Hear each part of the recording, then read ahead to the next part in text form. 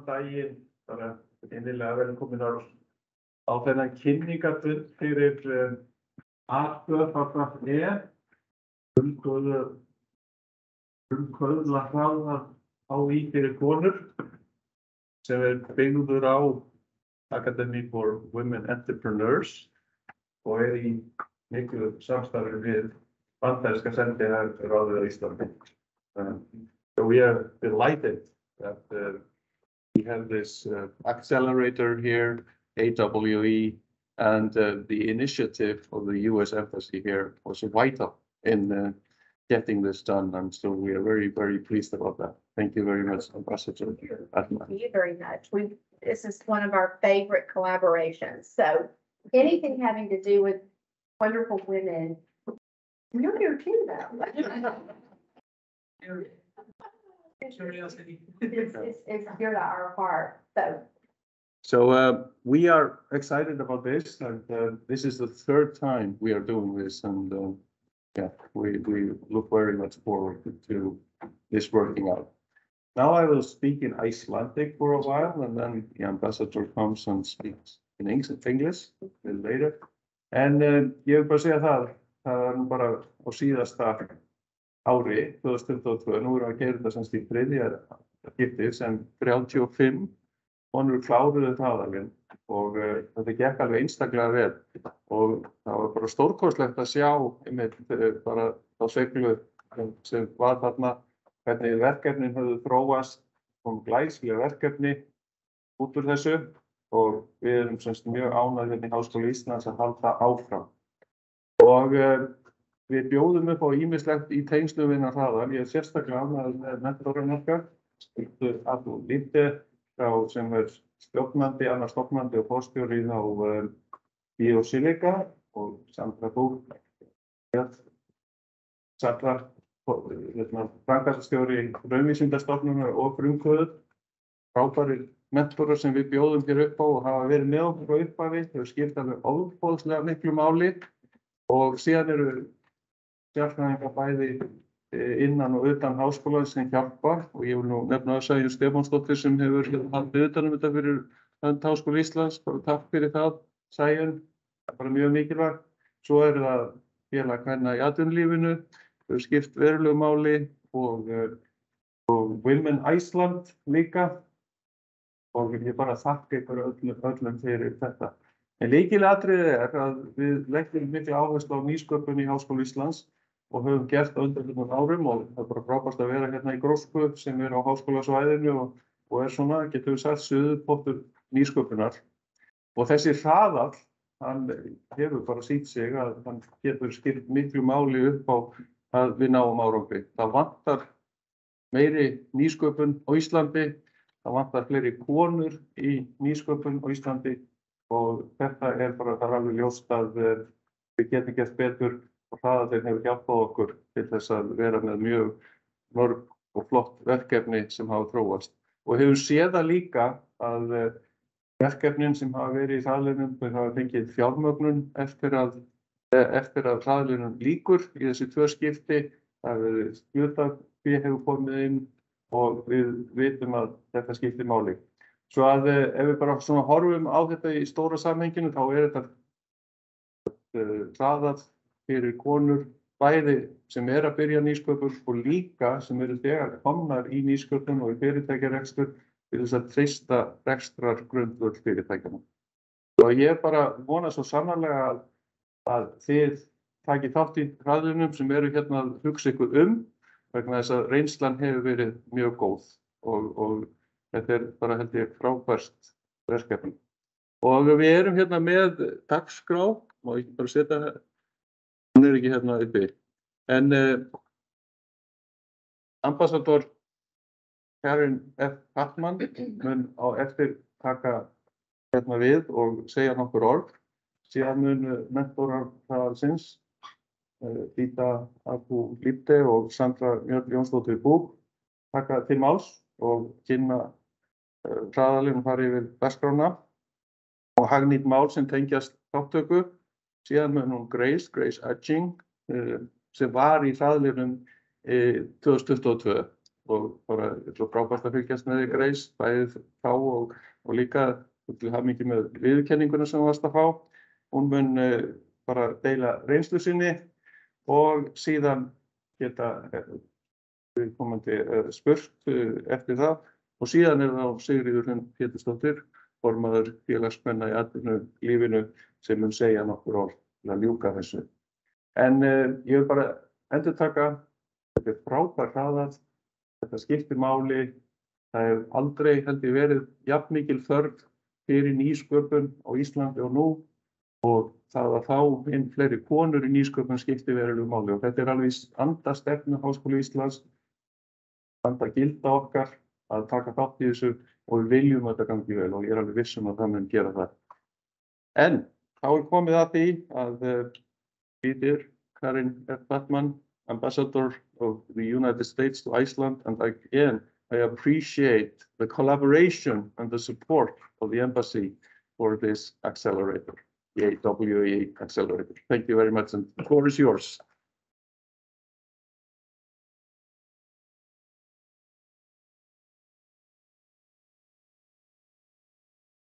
Well, we so deeply appreciate the collaboration with the rector and the University of Iceland. This is a wonderful program that, as I mentioned earlier, is near and dear to our hearts. And I have on my Icelandic beret, which I bought. And I also, don't get too close to me because I also love Thorin's garlic, which she gave me, and I may have it on my breath, but I have it as much as possible. And Fida, I want to thank you so much for the supplements. They are just wonderful and I really appreciate it. We just love the fact that we can partner again with AWE and FCOA and appreciate so much your support of this amazing initiative. Of course, what our hope is that AWE provides opportunities for female entrepreneurs to get training, mentorship, access new networks, and learn skills necessary to grow successful businesses. When women are full partners in the economy, everybody flourishes. And so we want to facilitate that in any way we can. And we thank you all so very much for participating in and supporting the program. We the United States, work with local partners in more than 80 countries around the world to offer the AWE program. And we encourage participation in entrepreneurship. And of course, all together, we create a more resilient, stable, and prosperous global economy. I've had the opportunity to meet several of you and others that aren't even here today. And I just always am so gratified and enthusiastic and excited when I am with all of you that are just have such courage to create your own businesses and get them off the ground. With our help, I hope. We're always interested to learn more about how we can improve our program and provide even more assistance to you that's valuable. And so in just a few minutes, you'll hear from Grace, and I know she'll be far too modest.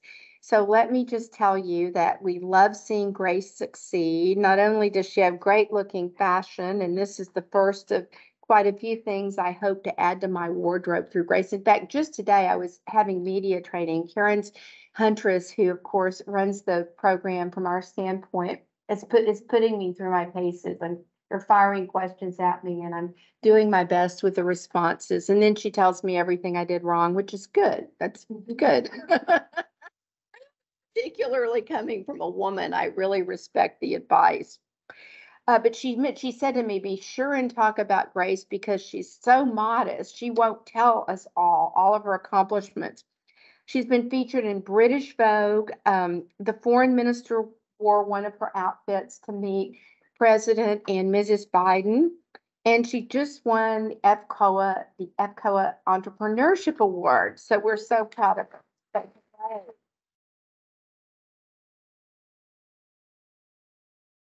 So we have women in so many different sectors. As I mentioned, the garlic farming, the financial services sector, the tech sector, arts, healthcare, and so much more.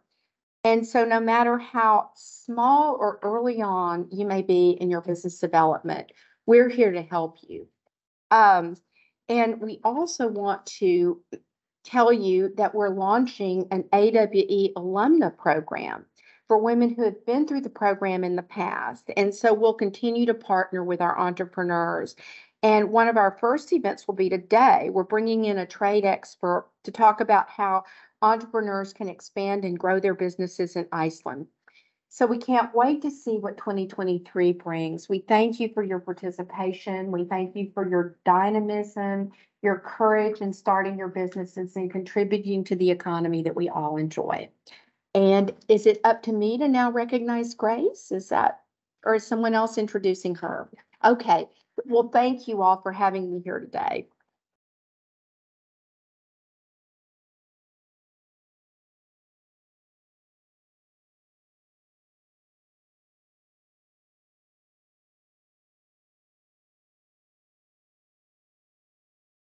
Ambassador, Rector, thank you for attending.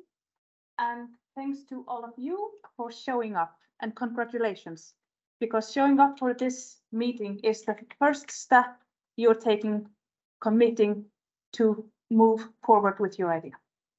I will be giving now a short introduction to what this program is all about.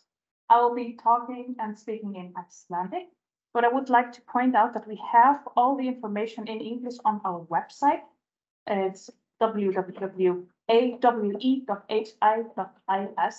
and we'll be here after this meeting. If you have any questions, so feel free to ask, and you can also send emails. I will be switching now to Icelandic. Bara hjartanlega velkomin á þennan kynningarfund fyrir þennan frábæra hraðal. Ég náttúrulega ekkert hlutdræg hér, þó ég með hversu frábær hann En hann heitir AWE, þessi hraðal, Academy for Women Entrepreneurs. Og fyrir ykkur sem kannski þekkir ekki alveg þetta orð hraðal, hvað það? Þetta eins og eins konar námskeið eða þjálfunarbúðir, þar sem við reynum að hjálpa ykkur af stað með hugmyndir og flýta fyrir þessu lærdómsferli sem á sér alltaf stað í byrjun þegar maður veit ekki alveg hvað fótinn maður á að stíga, maður að fara af stað með nýja hugmynd. Og það það sem þetta snýst Það töluverður fjöldi á Íslandi af alls konar svona prógramum sem hægt að fara í gegnum og ég hef verið að mentora í flestum þeirra á Íslandi. En síðustu 3 ár hef ég lagt alla áherslu á að vera með í þessum hraðali því hann stendur mér næst. Hér gildin þau að þjálfa konur, höfuðborgarsvæðinu, landsbyggðinni af erlendum uppruna og koma ykkur af stað með ykkar hugmyndir.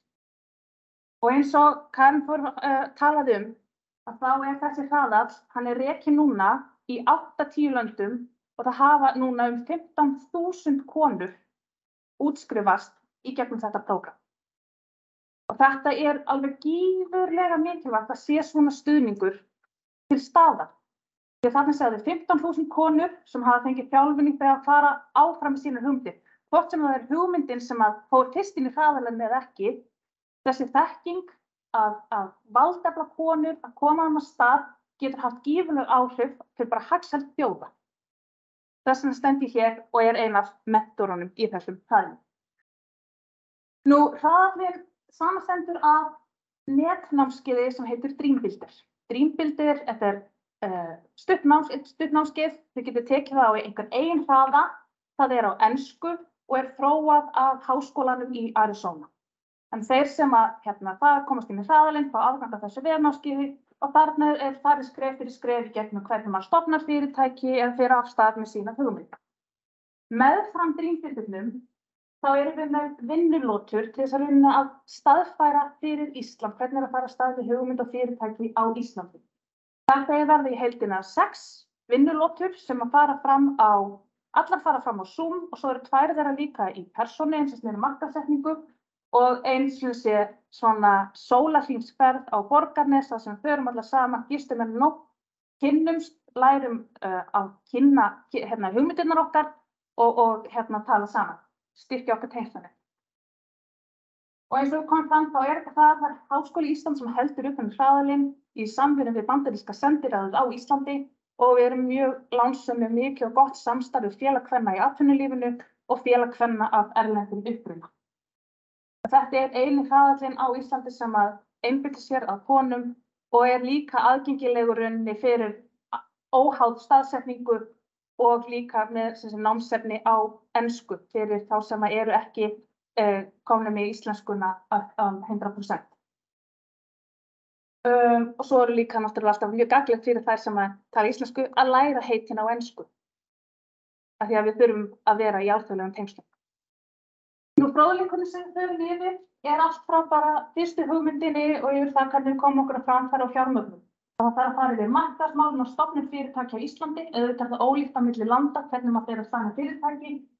Við leggjum mikla áherslu á að reyna að efla tengslanet, það svo gífurlega mikilvægt, kynnast öðrum í sögulegu sporum, kynnast þeim sem eru komnir lengra og hafa aðgang að svona mentorum og hvernig maður kemur svo framfæra samfélagsmiðlum, styrkja umhverfið á Íslandi, hugverkamál, þetta snýst þá hvernig maður verndar hugmyndina sína, hvort sem það vörumerki, einkaleyfi, viðskiptalendamál eða kannski bara það ekki við.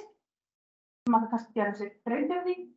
Og svo bara ýmislegt annað við stofnum frá fyrirtækis og svo náttúrulega líka bara stuðningurinn að hjálpa ykkur þegar gengur vel en líka grípa þegar gengur illa. Svo verður farið í heimsókn í þetta Fab Lab í Reykjavík sem svona smiðja þar sem hægt að búa til alls konar hluti. Hverjir geta sótt eins og ég talaði þá það fyrir konur og einstaklingar sem skilgreina sig sem konur á öllum aldri, allar sem geta allt tekið þá sótt og það engin krafa að þið séu að hafi verið nemendur við Háskóla Íslands þó að háskólinn haldi utanum þennan hraða.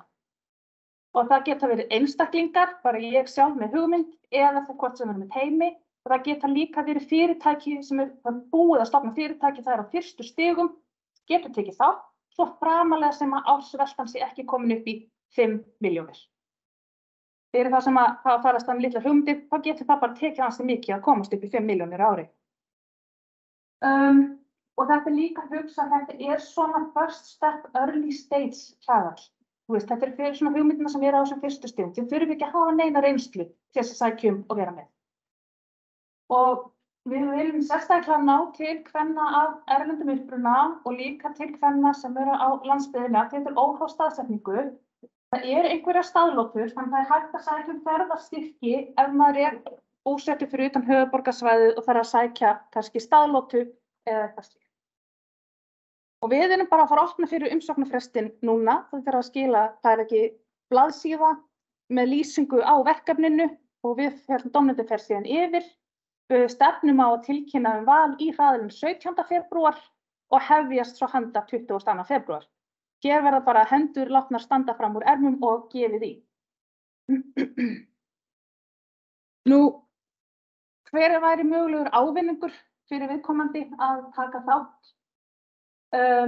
Fyrsti kannski og ávinningurinn að þetta hvatning til þess að taka hugmyndina sína skrefinu lengra í staðan fyrir að vera bara með henni í skúffunni verið í huganum, þá það eitt að senda inn umsókn ákveðin skuldbinding, formfesta á hugmyndinni að fara af stað, lítið lofa fyrir sjálfan sig. Þannig að fara með hugmyndina, komast hérna og fara í gegn, þetta hvatningin til þess að fara af stað. Síðan þetta náttúrulega þjálfun í þessum fyrstu skrefum, það búið að búa til svona þjálfunarplan fyrir ykkur, leið ykkur gegnum skref fyrir skref, þessa hluti þurfið þið að hugsa út í og gefa ykkur líka tækifæri til þess að koma með ykkar eigin vandamál á borðinu í trúnaði og fá hjálp til að leysa það úr. Og svo náttúrulega í lokin ætlast til þess að sé skilað inn einhvers konar viðskiptaáætlun sem þá rauninni þið búin að greina einhver hugmynd, sjáu fyrir ykkur næstu skref þannig þið getið haldið áfram ef þið kjósið að gera það. Hvort sem það að fara í fjármögnun eða tala við viðskiptavini eða hvernig sem það En við komum á það mæga líka konur sem hafa stofnað fyrirtæki, með fyrirtæki vilja bara styrkja rekstrargrundvöllinn, geta sótt en það má ekki vera komin yfir 5 milljón krónur í verstu, þá eru kannski komin aðeins lengra. Það eru önnur úrræði. Og svo náttúrulega til þess að efla þetta tengslanet. og ég get til ekki dregið úr því hvað það í rauninni mikilvægt að vera ekki einn heldur, vera búin að mynda þessi tengsl að maður getur leita ráða og maður þarf að vera rosalega úrræðagóður þegar maður er að fara af stað með svona hugmynd að þora að hafa samband við fleira fólk til þess að komast hreinlega á það. Bara svona að lokum þá erum við tvær, ég var að grína staðan, við erum ég og Fida, ég heiti sem sagt Sandra og Fida er þarna. Ég var að grínast með það, við erum búin að vera mentorar í þessu prógrami frá upphafi til 3. árið og við erum svona guðmæður hraðalsins. Þess vegna átti ég hafa átt við að vera undan þér. En við viljum þess að fá nýjan títilum ekki mentor, þetta godmothers. Teimi, má það vera báðum kynjum eða bara konur? Það má vera báðum kynjum en konan er svo sem situr hraðalinn. Er það ekki? Jú. Ég er alklára, Fida. Ég ætla bara að segja, ég er starfa núna sem framkvæmdastjóri raunstofnunar og er af aðalmentorunum. En ég er líka frumkvöðl, ég færi gegnum það að stofna fyrirtæki, ég hef unnið sem í framkvæmdastjóri sölu og markaðsmálum, ég hef tengslin í hugverkamál, stefnumótun og rekstur hugverkamál, ég færi gegnum það að sækja einkaleyfi og fjármagna fyrirtæki og fleira. En það er ýmislegt hægt að grafa upp úr hjá mér og ég er með svona Women's Circle viðburði sem býð ráðgjafafundi og býð fyrirtækjum að hitta mig í spjalli. Ég ætla að bjóða Fídu svo bara að kynna sig sjálfa. Takk fyrir. Takk. Ég sæt framsæti þessa einni. Já, gerðu það. Góðan daginn. Ykkur öll. Ég ætla aðeins að fara, ég heiti Fida, er frumkvöðl. Ég stofnaði fyrirtæki sem heitir Geosilica út frá lokaverkefni mitt við Háskóla Íslands. Þá var ég að skoða eitthvað svona auka nýtingu á auðlindir og eftir útskrift ákvað ég að halda áfram með rannsóknum og sótti styrk til Tækniþróunarsjóðs og stofnaði fyrirtæki Geosilica ásamt samnemendum minn Burgni Pálsson og í dag, þetta var árið 2012 og í dag er fyrirtæki okkar að selja vörur í 13 löndum og tækni í 5 löndum og erum með 7 starfsmenn og svona að vaxa. En það er það sem, ég er mentor í hraðalinn með Sandru frá upphafi og ég er að segja ykkur vindamál. Það er ekki auðvelt að vera frumkvöðl og það er ekki auðvelt að fá hugmynd og reyna að fylgja hana eftir. En að mæta hér í dag og vera hluti af þessu hraðal svona mun létta ykkur lífið, minnka kostnaðinn og stytta þróunarferli svona 3 til 5 ár. Þannig þetta er ekki auðvelt. Og ef þið það fá allir hugmynd, en ef þú ert ekki viss, það er ekki fylgja henni eftir og fara all in með hugmyndina, þá kannski verður það miklu erfiðari að framkvæma hana. Þannig þegar ég er að fara að sækja í hraðalnum, verið viss að þetta er eitthvað sem þið vilja gera og fylgja eftir. Því þetta er rosalega mikið vinna og það er margt sem við þurfum að læra. En í lokin þetta borgar sig, en maður þarf að vera alveg mjög ákveðinn í það að fylgja hugmyndina og vera tilbúin að læra eitthvað nýtt. En við og Sandra og hraðallinn hjálpum ykkur að koma, fara svona soft landing með hugmyndin ykkar og koma fyrirtæki á framfæri. Og umsóknarfrestur 9. febrúar, en hraðallinn byrjar með kynningu 22. febrúar og það verður haldið á Zoom. Þar sem við kynnumst öll og kynnumst okkur betur, mér og Söndru og allir sem standa að hraðalnum, verkefnastjórar og svoleiðis. Og svo 2. mars verður fyrsta vinnustofan sem verður haldið í Háskólatorginu. Já, markaðismál og samfélagsmiðlar sem alveg bara rosalega mikið mál og mjög gott að hlusta vel. Því maður heldur, ég er búin að þróa verkefni, komin með hugmynd og nú bara markaðssetningar eftir, bara. En svo það 90% af verkefni. Þannig það mjög gott að byrja bara og sjá þetta svart og hvít. Þetta mikið mál, markaðsmál mikið mál. Eftir það 9. mars þá verður Zoom-fundur fjármögnun og bara með að vera reynslan mín maður alltaf að fjármagna verkefni sitt. Þú fer kannski styrk og það fer í þróun og launakostnaður og rekstur, svo þarf þetta að sækja aftur. En ef þú ert ekki alltaf að sækja þá ertu stundum ósynk ef þú fer nei. Þannig alltaf að sækja bara just in case þú fær nei, þá verður með annar umsókn í gangi. Sækja styrki og sækja fjármagn, við vitum alveg, það mjög erfitt að fjármagna kvenleiddu verkefni, ekki bara á Íslandi, í Evrópu, og við fáum lítið prósentu af peningar sem eru settar í vísisjóðir og svoleiðis. Þannig það mjög gott að byrja fjármagninu strax og alltaf að vera með það í huga og alltaf biðja peninga, alltaf. Ég gerði það allavega. Svo 16. mars spjall við mentorar, það ég það? Já, þá ætla ég að fara með ykkur að trúna. Ég bara mjög hreinskilin og segi bara hlutina eins og það er. Þetta ekki auðvelt, þetta svolítið erfitt, þetta erfiðara fyrir konur og ennþá erfiðara fyrir konur af erlendum uppruna. Þannig við förum á trúna og ég segi ykkur sannleikann eins og hann og bara hjálpum stað að fara í gegnum þetta. Við náttúrulega við erum fyrirmyndir og við erum að ryðja leiðin fyrir næsta kynslóð af konum af erlendum uppruna. Þannig mjög mikilvægt að við tölum saman, verum hreinskilin þetta og reynum að vera eins ábyrjandi og við getum til þess að vera þessi fyrirmynd og gera þetta auðveldara fyrir næsta kynslóð. Þannig við tölum þetta seinna, 16. mars. Svo var staðarlóta að Bifröst og þar þjálfun í kynning á svona viðskiptahugmyndum og hvernig á maður að kynna verkefni sitt sem mjög mikilvægt og því það forsendur fyrir fjármögnunina, fyrir að fá styrki, fyrir að efla tengslaneti, að læra hvernig getur sagt frá verkefninu þínu á stuttum tíma og svona markvissan hátt. Þannig það mjög mikilvægt að mæti hérna. Og svo 13. apríl verður hagnýtt mál tengslanet, varðandi stofn fyrirtækja og þá það, ekki bara fagaðilar sem að koma og tala hlutirnar eins og RSK, hvernig átt að stofna fyrirtæki, hvað kostar það og ég ætla að vera með á þessu fundi út af því að rosalega mikilvægt að deila reynsluna mína varðandi hluthafasamkomulag, samningar við að gera allt rétt frá upphafi. Hvort að ég ætti að eiga hluti mína á kennitölunum mína eða stofna félag sem ég var að læra bara daginn, ég var að funda hjá KPMG og búin að vera með geoslíka 12 ár. Þannig þú hefur átt að vera með ekki kennitalan þín sem hluthafi heldur stofna félag. Þá auðveldur að færa hlutirnir í framtíðin. Ég alveg, 12 ár! Þannig ég skal bara segja ykkur þetta frá upphafi hvað Markmið að gera fyrir 12 árum.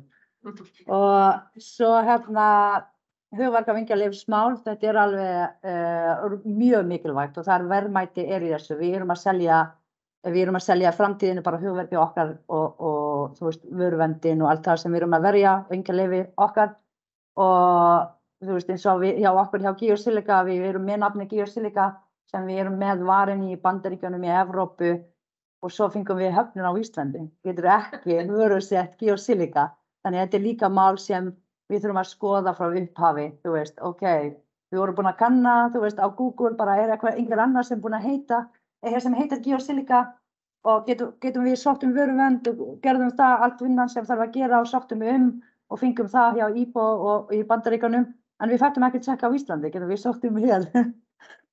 En við erum búin að fá þetta núna, en þetta kostar aðeins meira því við tjekkum ekki frá upphafi. Og svo þurfum við að skila viðskiptaáætlun okkar í 5. maí sem mjög, þessi viðskiptaáætlun, ef hún vel unnið þá getur við notið hana til að segja styrki, atvinnumála, kvenna, uppbyggingarsjóði og tækniþróunarsjóður og fræ sem opið allt árið. En þú veist, þetta í maí, þá umsagnarfrestur hjá tækniþróunarsjóðurinn í september, þannig við gerum hana vel og alveg mjög afmarka og vel skilgreint, þá geti nýtt hana áfram, svo bara næstu 2-3 árum. Og svo kemur dómnefnd sem búið að velja dómnefndina. Já, sem kannski sæn kynnir á eftir og því þurfum við að kynna hugmyndin ykkar fyrir dómnefndina, það ekki? Jú, og svo já, það hér. Svo verður valið bestu hugmyndin. Fyrsta sæti fær 500.000 krónur í verðlaun, í öðru sæti 300.000 krónur og þriðja sæti 200.000 krónur í verðlaun fyrir besta hugmynd og kynningu ekki, var það ekki? Og að ég man ekki alveg, var ekki einhver vali einstaklinga að hópa? Jú, já, svoleiðis. Og þetta skiptir þessi upphæðir, viðurkenningin bara mjög mikilvæg og þessi upphæðir skipta svo mikið máli til dæmis bara nóg til að stofna félagi og hafa eigið fé inn í banka. Þannig þetta alveg mjög mikilvægt. Já, þannig við verðum saman eiginlega frá febrúar til maí. Lakar ekki til? Já, ég er ógeðslega skemmtileg. En bara, ég er búin, ef þið hafa einhverjar spurningar. Er það núna? Ef það var spurningar í lokin og bjóða næst Grace og svo, Já. svo spurningar í lokin. Já. Á ég bjóða Grace, að þú? Grace, Gibson. Okay.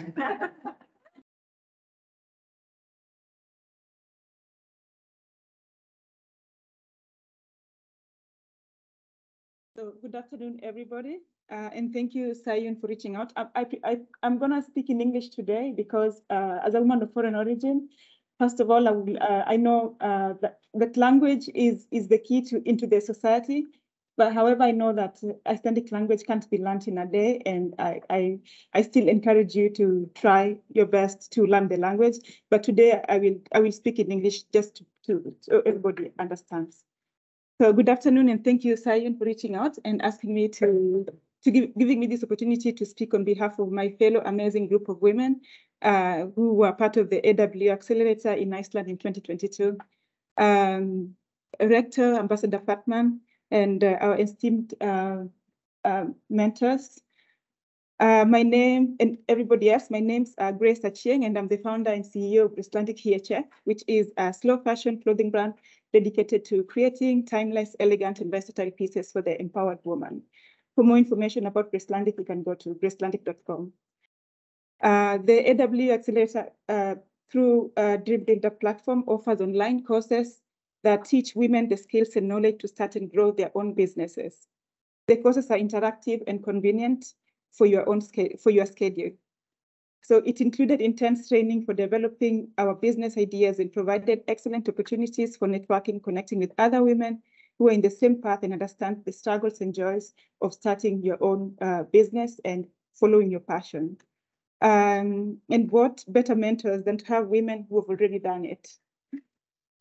We had the honors of being mentored by women in various Icelandic job markets, all at the top of their professions. Women who have enough responsibilities yet freely donated their time to nourish us with the knowledge they had collected over the years. These women truly, they struggled, so we didn't have to. They built the bridges so our journey could be easier. I mean, how humbling yet empowering is that? That is the testimony that we as women need to keep this positive cycle going and influence the women that will come after us. And for me personally, it was so, it left like a lasting impression on me. And it's one of the reasons why I don't take any stage that I have lightly. And I try to empower women in any capacity that I can. Thank you. I came into AWE about just over a year after I started my business. And this helped me tremendously to scale my business for success. How? I didn't know much about running a business. I was just so hungry I was hungry to accomplish my childhood dream. And I was just so tired of feeling stuck. And as a woman of foreign origin, you understand how sometimes you have to work these low-paying jobs that you're overqualified for. But there's just no way out of, you just feel stuck. And I was so tired of feeling stuck and living below my potential. So I just went into it without zero idea on how to run a business. Yeah.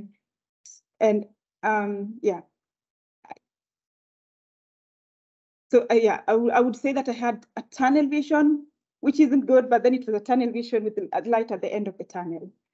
So I just kept going and I'm proud of that. However, the AWE Accelerator came in handy and helped me to understand my business plan in a way that I never did before, which has tremendously improved my sales.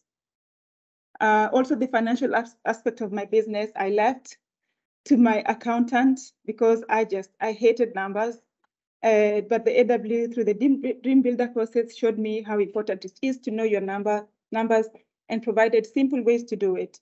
And today I make it a daily affair to record my daily expenses and journal my cash receipts and payments.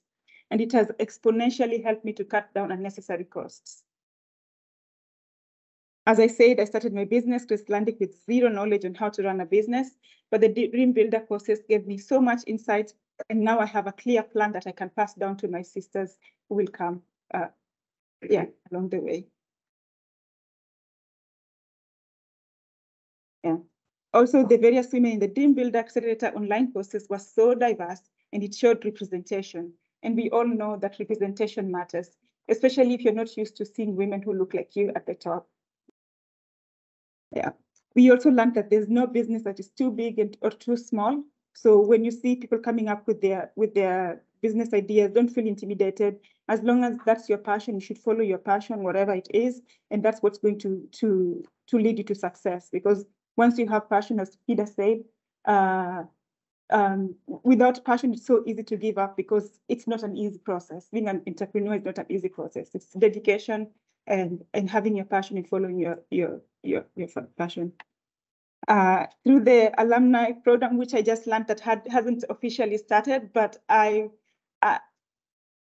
since finishing the program, I would assume that I am an alumni because I was nominated by the U.S. Embassy through the Icelandic.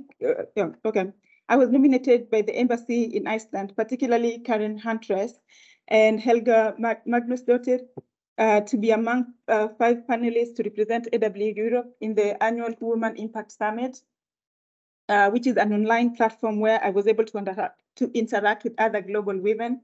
I even spoke in Swahili to some of my Kenyan sisters.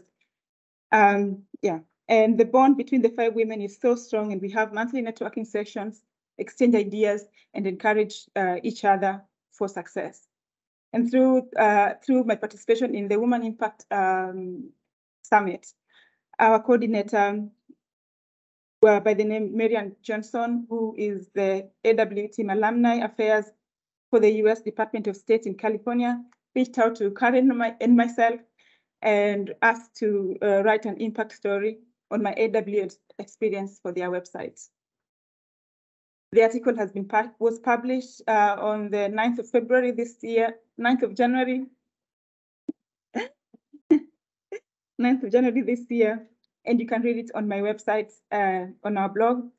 And and this has exposed my business to an even bigger platform and market. It created brand awareness since it was published in the U.S. Department of State website in California.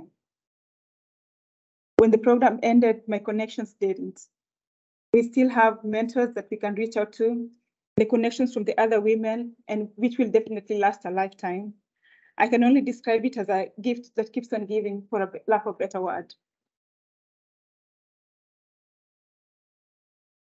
I cannot stress enough to you the new and potential AWE 2023 women entrepreneurs, how this crash course changed the course of my career and business to success.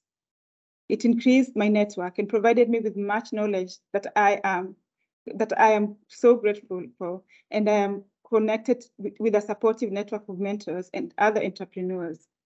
I truly hope you choose to participate and grow your business ideas, and I hope to see you standing here next year, supporting the next group of AWE women. And I just want to say thank you to the University of Iceland, the American Embassy in Iceland, the Association of Women in Business in Iceland, FK, which is my second home, and everybody involved in the program to make it accessible for us here in Iceland. Thank you so much.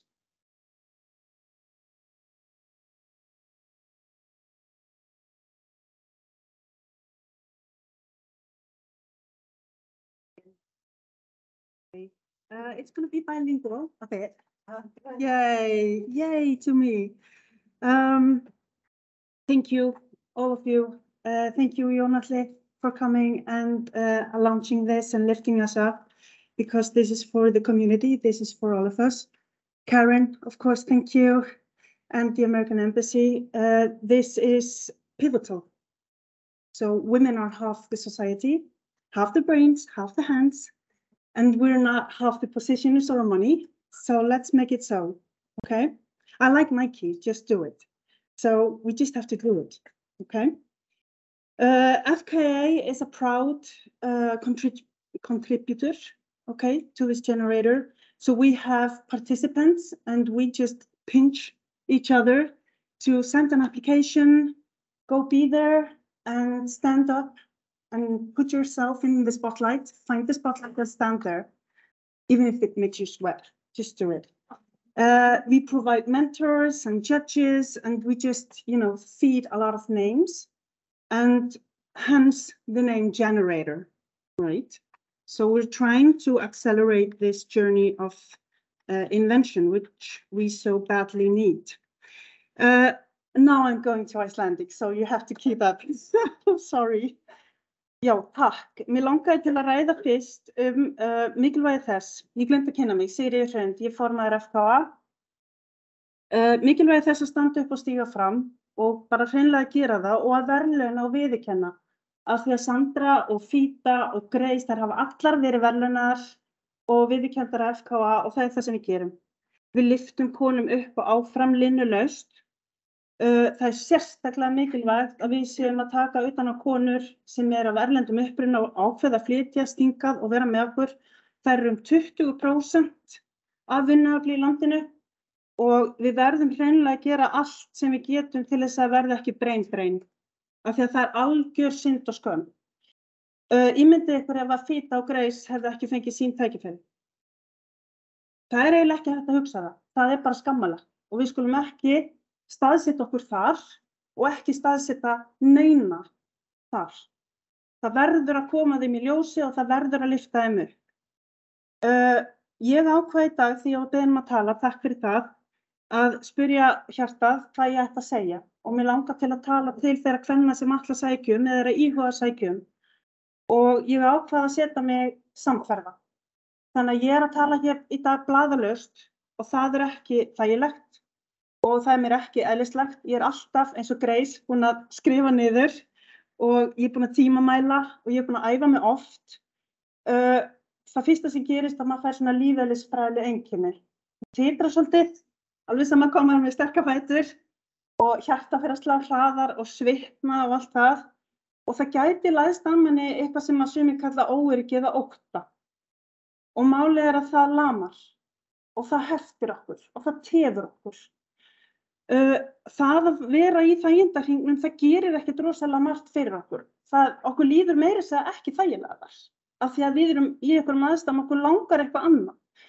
Þannig að ég ætla að segja við ykkur að rísa yfir og gefa ykkur smá svona tæki og tól til þess að hugsa jáferil og hugsa aldrei hvað ef. Prófið að hugsa hvað ef alltaf já. Hvað ef það gerist? Hvað ef ég bara stofna geosilíka? Hvað sem þú búin að gera? Hvað ef ég bara stofna Greifsland? Ekki satt. Hvað ef? Og það alltaf já. Þú gæti fundið inni þér einhverja ástríðu. Það eitthvað sem kallar. Og þið langar að gera eitthvað. Þið langar að breyta kortinu hjá þér. Þið langar að velja einhverja nýja leið. Eða jafnvel búa til nýtt kort. Þitt eigið lífskort. Og hvernig ætlar að gera það? Þú gæti verið ein. Þú gæti verið út á landi einmitt, eða kona af erlendum uppruna sem talar ekki mjög góða íslensku eða enga íslensku og samfélagið okkar það statt að það erfiðara. Það þyngir okkur, það eins og að vera bara í drulli í stígvéljum og það þykkt drulla. Þannig að mótbyr eitthvað sem líka aftur af okkur, ótti og mótbyr. En, það þetta en, og þá segi ég þið verðið að hlusta á þetta en, það eitthvað sem kallar á þig. Þú getur kallað það innsæi, þú getur kallað það eld, eða óróa, eða þrá, metnað, það má segja metnaður, það má segja peninga líka, spenningur, það eitthvað taktur í þér sem segir ég verð að gera þetta. Ég get ekki verið það sem ég verð að gera þetta. Þannig að ég hveti til þess að hlusta á þig, að hlusta á hjartað og taka trúarskref. Við köllum það óvísindalega leap of faith. Og það að stíga einu skrefi lengra heldur við vorum og treysta. Af því að það býr allt innra með okkur. Það þarf ekki að leita langt yfir skammt. Samfélagið þarf ljós. Það þarf fólk með tilgang. Það þarf fólk sem með eld. Það þarf fólk sem lifandi, með ástríðu, taktfast slög að þið viljið. Og það sem gerist hérna í orð, þú ert ekki ein. Þú tekur þetta skref og Fida og Sandra voru að sýna ykkur Það eru með ramma, hér fólk sem grípur okkur, það stútfullt af þekkingu. Og þú mætir, þú tókst þetta skref, þú ert gripinn og þú ert í rauninni að gefa þér tækifæri til að fara upp og áfram. Og við erum hér til að hjálpa þér til að gera það. Þú verður að veita þér tækifæri á að læra og það sem gerist þegar við erum að læra svona saman og það mjög, erfitt gaman. Við erum náttúrulega illa keppnar. Erfitt gaman. Þú finnst gaman þegar við erum að takast á við eitthvað. Af því að þá þroskumst við stækkum, ekki satt. Að þegar okkur líður vel, eins og með góðu fólki, þá náum við að skapa. Þá byrjar gróskan. Þá byrjar krafturinn og þú verður eins og Greis og Fida og þær konur sem ég horfi, þær fá sjálfstraust. Þær standa öðruvísi, þær tala öðruvísi, þær öðlast þekkingu, þær öðlast hæfni og þetta bara samfélagslegur ágóði. Þetta svo langt umfram þær sjálfar, þetta heitir ræsa báð, að fara fyrir ofan. Þannig að ég segi að lokum, þetta hugrekkið og þetta óttinn. Courage and fear. Hugrekki ekki að skilja óttann eftir. Hugrekki að stíga þó maður skjálfi og svitni allt þannig með óttanum og við erum hér. Það þýðir að fjárfesta í nýju korti fyrir sjálfa sig og allar hinar og okkur öll. Það þýðir líka að þú sért að veita þetta tækifæri. Þú getur það ekki ef þú stígur ekki fram. Ég þekki engan sem hringir í einhvern, ég þekki fullt, við lyftum hvor annarri upp, ekki satt, og við klípum hvor aðra til, en þú verður að framkvæma. Þannig að ég hvet þig til þess að sækja og ég hvet alla sem að horfa líka í streyminu að klípa konur til og segja þeim að standa upp og stíga fram og taka þetta skref, af því að það fullt af fólki sem grípur okkur. Takk fyrir.